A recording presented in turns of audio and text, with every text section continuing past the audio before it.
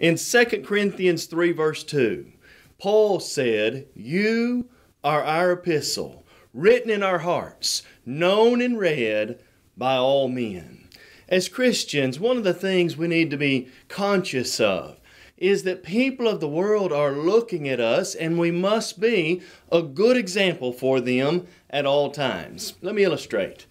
Story is told of a man who was going down the street following all the laws of driving, and he comes up to a light and the light changes to yellow, and so he stops, as he should, in front of the crosswalk. But the lady behind him is furious. She's in a hurry. She drops her phone and her makeup. She begins to rant and to rave behind him. And so she stopped right there at that point. About halfway through her rant, somebody taps on her window. She looks up to see a very serious-faced police officer.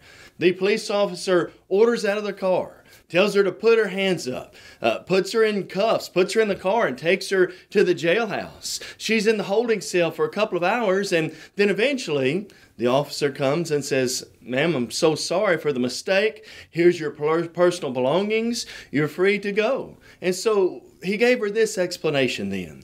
The police officer said to her, "You see, the confusion came on my part. When I was following you and you were cussing and you were raving and ranting at this man, and then I looked at your car and I saw the 'What Would Jesus Do' bumper sticker, and I saw the 'Choose Life' license plate, and I saw the 'Follow Me to Bible Class' sticker and the Christian fish emblem around your license plate, and naturally I assumed by your character you had stolen that car." Well, friend, I wonder if sometimes people don't see us in that same light. We want to follow Christ. We want to do the things that are right, but sometimes is our character contrary to that?